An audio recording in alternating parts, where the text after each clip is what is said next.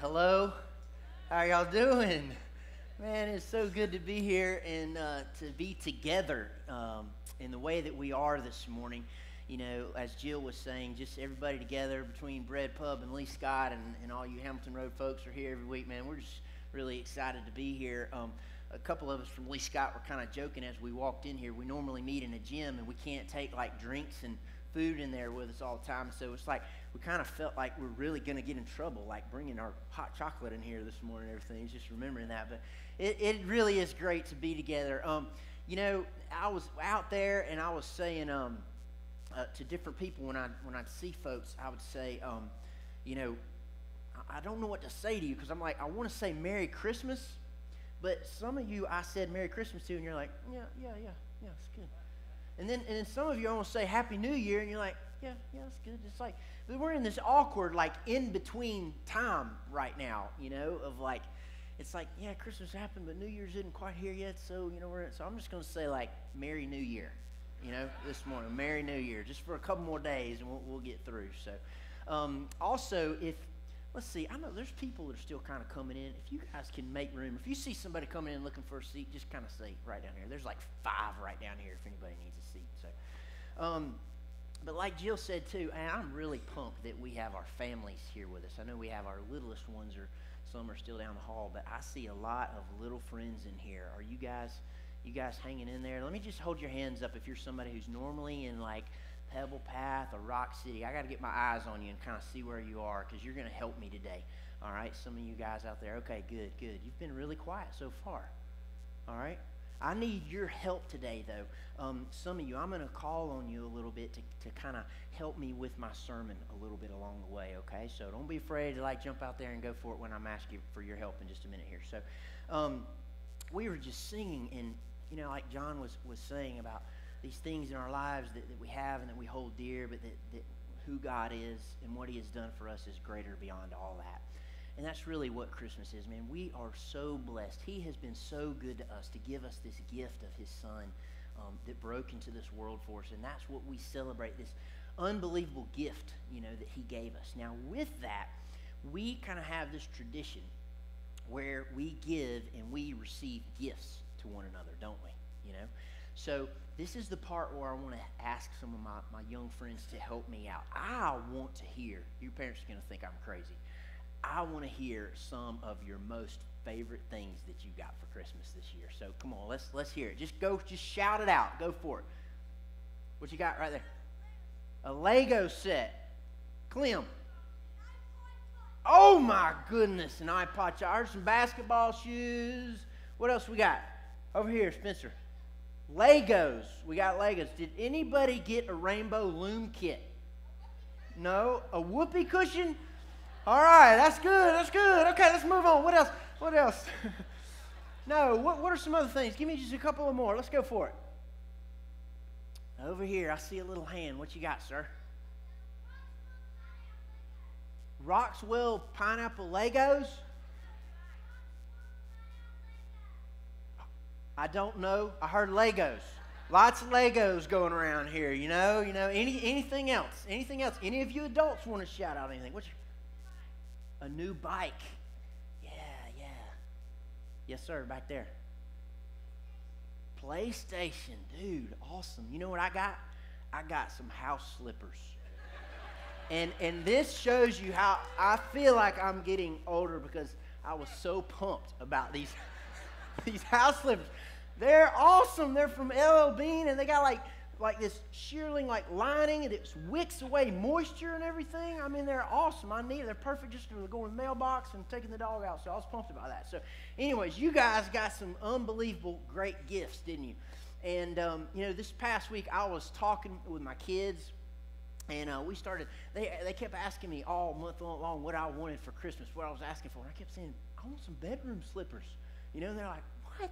And so we started talking a little bit about some of the gifts that I received when I was a little kid, and I started sharing this with them. It was so funny to think about it. And so I was trying to think of my most memorable Christmases, some of those things that I received. And so I can't remember too much when I was really young. Sometimes I see pictures. I got a bike, some things like that.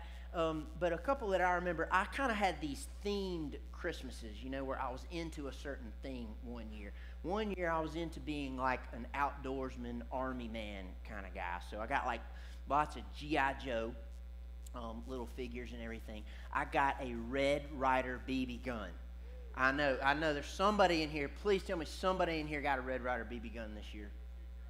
I know. I almost did. I shot my tooth out almost one time. Okay, so anyways, I got some camo. My uncle got me this really awesome, like an official army, like big duffel bag kind of thing. All this kind of really cool stuff. Another year, I was really into skateboarding. This guy, Tony Hawk, he's still around. And he was around when I was a little kid. He was just coming on the scene, man. I got this awesome skateboard. It was called the Executioner. This is when skateboards were really wide and people rode them on these half-pipe things and everything, man. I was so into that. I got knee pads and all this kind of cool stuff. But I think my most memorable one was this one year where I was really into breakdancing, okay? And so I wanted a jam box, but not just a jam box. This is what they used to call a ghetto blaster.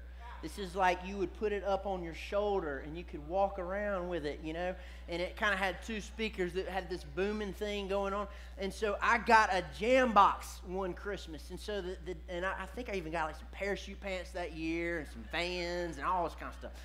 And so a couple of days later, me and my buddies around the neighborhood, we went and collected all the cardboard boxes that were left over from Christmas, and we got out in the driveway and we duct taped these cardboard boxes together and make this big like square thing. And we're like going in and break dancing and all this stuff, and the jam box is over there, and we're listening to our new Mix-a-Lot tapes and all this kind of stuff. And man, it was awesome. I mean, just the amazing gifts that we received, when we were kids. And some of you think about some of those things that you got when you were kids. It was awesome, wasn't it?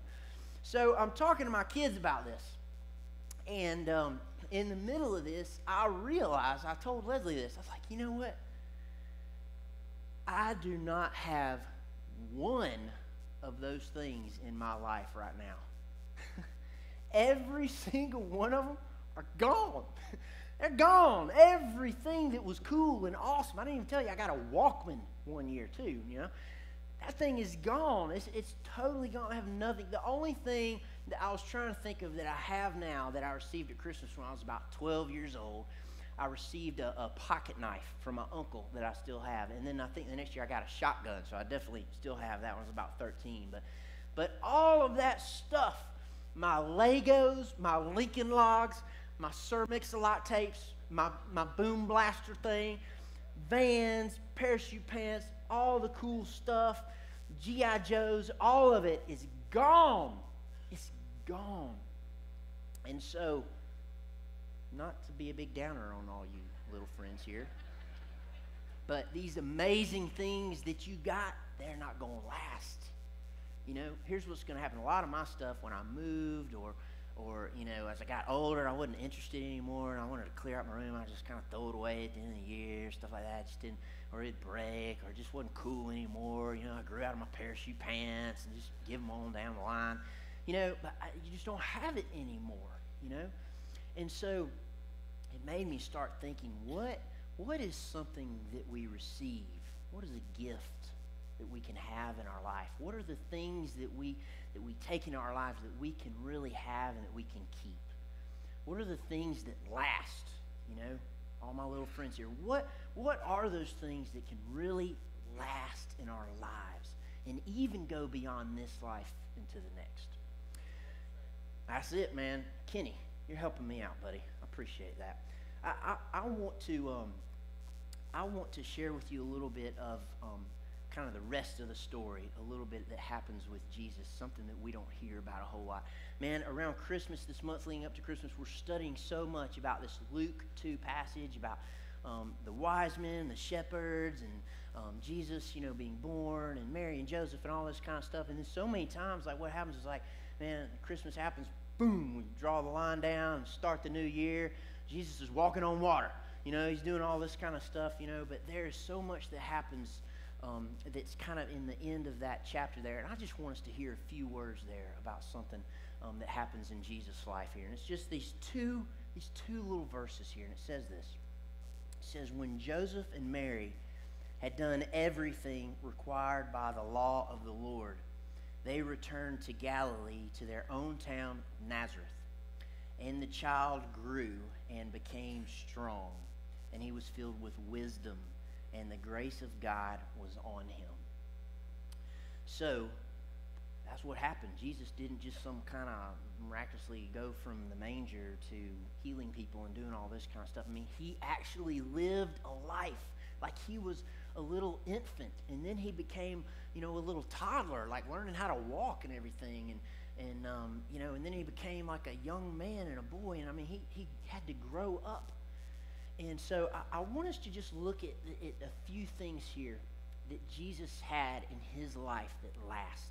There's 3 things here, and I want you to help me with them. All my little friends, the first one that we see here is that Jesus grew and he became strong. And so Jesus, that he gained strength. He had strength. I want all my little friends in here to say that word with me on 3. We're just going to say strength. You ready? And I got to hear it now, because we got some older people in here that don't hear very well sometimes. Sometimes they fall asleep when I'm preaching, so I need you to help me. Okay? So strength. 1, 2, 3. Strength. Strength. That's one thing that Jesus had in his life was strength. Now, all you kids probably know of some strong people in your life. It might be your parents or an uncle or a friend or something that's like, I'm talking like buff, strong, physically strong, big muscles, you know what I mean? And Jesus grew like his body was growing as he was fully a human, just like a little boy, like some of you little boys here. I mean, he was growing up in that way, but the strength that the Bible is talking about here is a different kind of strength. It's a strength that he had in his spirit, or really in his life. And just in the same way that like a really strong person, when something really hard to lift up, comes along in their life, or a big pressure or something like, they can bust right through because they're so strong. In the same way that Jesus grew in a way where his life was strong. When he went through hard things, when there were pressures or struggles or challenges in his life, like he grew and he was strong in that. And the way for you and I that we grow strong in that is when we go through challenges and struggles and hard things, that we trust in the Lord. And it's in those places where we really don't know exactly what's going on. Things may not be going our way, the way that we would like them to go. But we say, you know what? I'm going to trust you, God. That you are my God. You are my creator. You're my Father in heaven, the one that made me. And so I'm going to trust you. And as you do, it's like, man, you're bulking up. You know what I mean? You're becoming stronger and stronger in your life. And as you grow older and things happen in this world, that maybe come sometimes from your choices and may come from other outward things, that when those things come against you, like, you are strong and you can stand in those things. So strength. You got it? That's number 1. That's the first thing. The second thing that it says here about Jesus is that he was filled with wisdom. All right? Can you guys give me a wisdom? You ready? 1, 2, 3. That's good. Good job over there. I want to hear some more. We're kind of lacking over here, so come on. All right, wisdom. Strength, and then wisdom. That's a little late, but that's good. That's good. Strength and wisdom. Wisdom is this thing that it's not quite like knowledge. Because, see, some of you all know people who kind of just know a lot of stuff. You know what I mean? Some of you might have friends, you're like, man, that guy's really smart. Like, he knows, he can write in cursive and do multiplication and all this kind of stuff, or people who are really smart adults, that they just know a lot of things. But wisdom is something very different. It is something very special.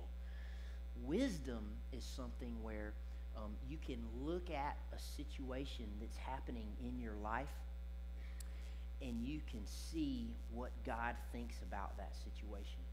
And you can kind of know in your mind and in your heart what God would see into that situation. Not just yourself.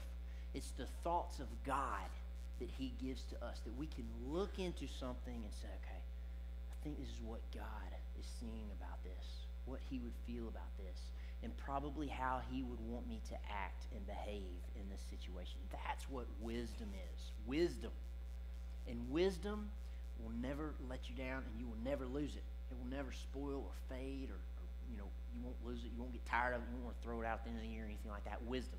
Strength and wisdom. And then the third thing that he had is he was, and the grace of God was on him. That Jesus had the grace of God on him. Now, when we hear grace, many times what we think about is something that is given, that is undeserved. But it was something different in Jesus' life because he was very deserving. And while he was growing up as a child, he was not childlike. He was not selfish. He was without sin. But grace, it really kind of means at the same time like the power of God, the character of God. All of that was given and was put into Jesus. And because of Jesus' life, the way that he lived, and then the way ultimately that he gave his life for all of us, like on the cross, that by that sacrifice, he opened a doorway so that now you and I could receive that kind of grace. That for you and I, it is something that we were undeserving for, but that we could receive. And so we receive his power and his character inside of our lives. So we have, I didn't do grace, did I? My third thing here. Now y'all got to help me out, people, my little friends. So, okay, grace on 3. You ready? 1, 2, 3, grace. You did good. Clem, I need to hear a grace over there. That's good. He grew in strength and wisdom and grace. And those are things that will last, throughout your entire life. For me, as a parent, that is what I want for my kids. I want them to grow up and to be strong, because I know they're going to face adversity and things in their life, and I want to see them grow up and to be able to withstand, to be that house that is built on the rock, and I want them to have wisdom to perceive through the things and the messages of this world and to see what God is saying to them. I want them to have grace. I want them to know they're cherished and loved, and I want them to be like recipients of grace and also dispensers of grace, in their life. And that's just my prayer for them. And I think about our church, and I've been a part of this church now for, almost like 11 years this year. And something about this church that I'll tell you is this, that our kids are important to us. You friends who've been helping me out with my sermon this morning, we love you. We do. And it's awesome to have you in here as a part of this today. And we look at you in your life and we say, man, these kids, man, they are the leaders of the church. They are the next generation that will change the world for the kingdom of God. And we see that in you, and we believe that in you, and we pray that for you. And for us as parents, man, sometimes we don't get it right.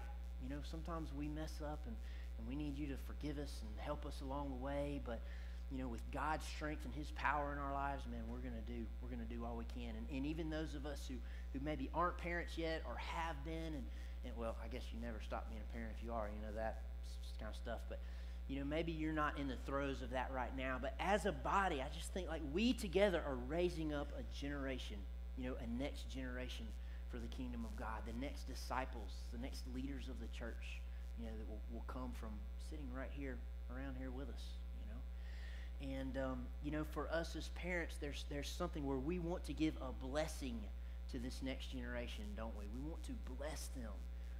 And there's kind of a difference between, there's like this spectrum here between blessing our children and then like on the other end of the spectrum is doing things for them in such a way to where we are spoiling our children. And what helps us kind of see where we are on this spectrum here somewhere is the level of really entitlement that we see in our kids. Higher entitlement, there's been some spoiling over here. Lesser entitlement, more gratitude, there's blessing over here.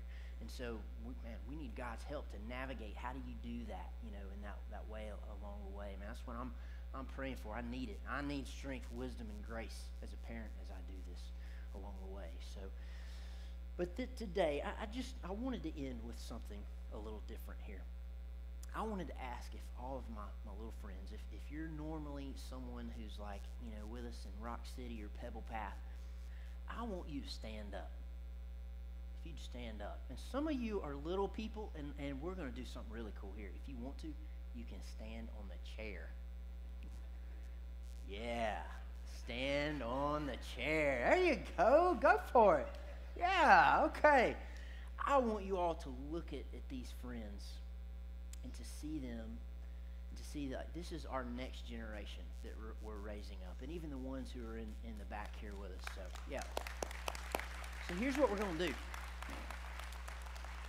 Guys, I want you to stay standing up, and we are going to pray for you this morning, okay? I'm going to lead the prayer and kind of just lead the way. And all you old folks out there, you just kind of agree. You can say a little amen if you want to. You can nod your head and say, yeah, that's right, Lord. That's what we want. So we're going to do that, and that's how we're going to close this morning. So you guys just stand there, stand strong, receive the wisdom that this church and your parents want to pour into you and the grace of God that he wants to pour into you, okay? So let's pray together now. God, man, you are so good. And I just thank you, Jesus, that you chose to share life with us and that you grew up as a little boy. And the things that our kids in this church go through, the challenges they have, the frustrations, the hurt that they sometimes have in their life, Lord, that Jesus, you know it because you grew up too. And I thank you for that. And as this church, we pray for these kids, the ones that are standing here among us, the ones on our hearts that aren't here with us this morning, the ones who are just down the hall being loved on right now. Lord, we pray for your blessing in their lives. Jesus, we pray that they will grow in strength, that they will grow in wisdom, and that they will grow in your grace, Lord, that you will just make them a bold force for the kingdom of God, that they will grow to be kingdom representatives in their lives, Lord. Would you help them, draw them out of their own entitlement and moments where we all think this world is all about us, Lord. Would you give us wisdom to see the world the way that you see it, to love our families well, to love friends well, to love those who are hard to love sometimes. Would you lead us in these things? We pray this in your name. Amen.